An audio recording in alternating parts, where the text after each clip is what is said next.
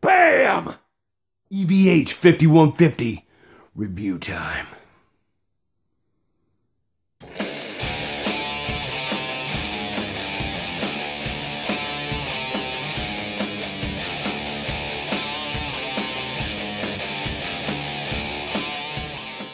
What's up, guys? Dave from Six String Stanger coming at you again from this channel that I've created.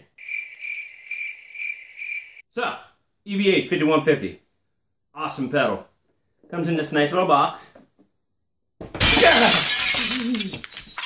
Yeah, we'll take care of that later. First thing I'm going to say, nice pedal, great tones, really nice. The only problem I have with it is you don't get a power supply with the freaking pedal. Okay? If you're going to produce a pedal that costs a paycheck, let's include just a $15 adapter, please. Please! All these newer pedals that are coming out, they're like a paycheck's worth of a freaking pedal, and they won't include a freaking plug. I mean, yeah, you got a 9-volt battery here you can put in there, but a plug! Come on, man! It's a $15 item. Big deal, right? But anyway, let's give a close-up of this bad boy, and then we'll get right to the sounds. Alrighty? Okay, guys, here it is. Real quick and up close. First off here, over here you have your output. And you got your bass, middle, and treble. You got a gain. You have a boost switch, which, quite honestly, you're not really going to notice much difference. It's going to maybe give you a slight brighter sound. You probably won't be able to tell it over the video, but it's there anyway. And of course, you got your on-off switch there. Over here, this is a noise gate, which is very nice because this is a high gain pedal. So if you don't know what a noise gate is, basically, if you have your output set pretty high, you got your gain up quite a bit, and if you ever had that problem with feedback, pretty much when the note dies off, this will light up, which entails just taking away the rest of your, like, the feedback sound. You wouldn't have the feedback sound. You just have the, just the hushness of the amp, so to speak, I guess. But, so that's what the noise gate is. It's very nice. The higher you turn it up, the more, I guess, sensitive it is. And the lower that it is, it just doesn't want to do it very well. So, and then real quick here on the back side, we will show you this. Okay, you see output and input. That's where your guitar cables go. And right here's that lovely doubly thing here. I didn't know why they put it on there. Oh, we'll just send a little pedal, but we won't send you any cord for it. Haha, that's funny. Real funny. Real funny, MXR. That's good stuff, buddy. And then, of course, your 9-volt battery, a little place in here. For the purpose of this demo, I will be using a power supply that I have. So, that would probably be advisable. Okay, no more talking. Let's get right into it. And let's see what it sounds like. Okay, alrighty. Okay, guys, I think we're ready to roll here. So, I am hooked into a Marshall DSL 100 watt head. And I also I'm very much equipped with the Epiphone Les Paul. I believe it's a standard. So, yeah. And it has JB pickups in it. So, here's my clean sound.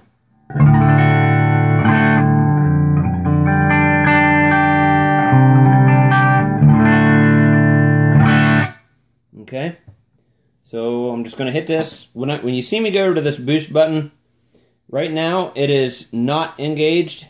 So everything you hear will not be engaged. When I hit it, it will be engaged. So, like I said, you may or may not hear any difference at all. It's very, very subtle. So let's go ahead and go through. On the amp, on the bass, middle, and treble, I have everything set at 12 o'clock. So you can get the most natural tone out of this amp. Or out of this amp. Well, it is kind of an amp in a box, so. But, So over here on the amp, I have the presence at 12 o'clock also.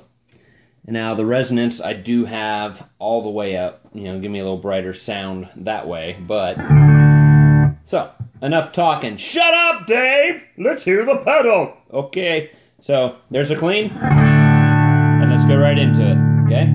You'll see this thing light up. That means that the noise gate works. So, in case you're wondering why I'm working it. Okay, here we go.